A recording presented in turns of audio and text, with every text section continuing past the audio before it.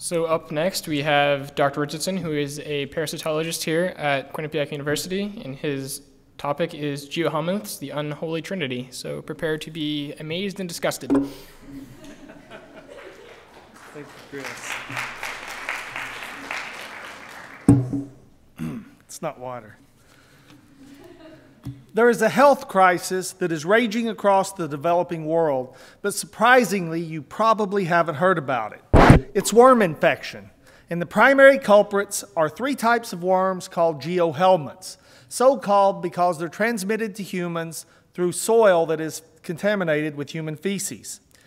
These include the whipworms, the large human roundworm, Ascaris, and the hookworms. Collectively, these worms infect over 1 billion people worldwide, mostly children. Very often, one individual will be infected with all three of these at the same time, and this led the parasitologist, the late Harold Brown of Columbia University, to coin the phrase Unholy Trinity. These worms live in the intestine. Infection can cause a number of problems, including anemia and retarded mental and physical development. And these guys can occur in huge numbers. This is a photograph of a little girl in Paraguay who was infected with these parasites. And when she was treated with anti-worm medication, these are the worms that little girl passed from her body. And I have some of these large human roundworms that I'll pass around just to let you take a look at so you can see what we're dealing with here. No child should have to suffer this. Severe infections can be fatal. All of these worms are from the small intestine of an 18-month-old African child that died of an intestinal occlusion.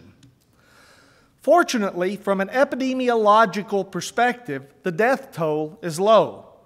The most conservative estimates place the number of deaths resulting from these infections at 120,000 per year, the vast majority of which are children. But 120,000? Low? Let me put that in perspective. Considering that 120,000 children die each year from these infections, this many children die every 2 hours. So we're talking about a major problem here. But fortunately, these diseases are treatable and preventable.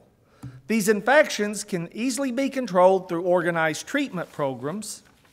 And another thing that I really want to stress that's very important to me for you to understand is that these kids that are at risk with these infections have names. And when you put a name on these children at risk, how can you not act? These are just a few of the kids that are being protected by the worm control program that my coworkers and I have put into place in a small village in Cameroon.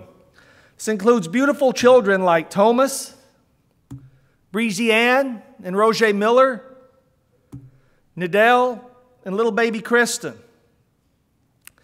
And these diseases can be prevented.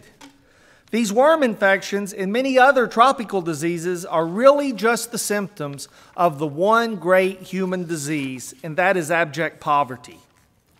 The key to ultimate control of these diseases is through addressing the issues of poverty, education, and sanitation.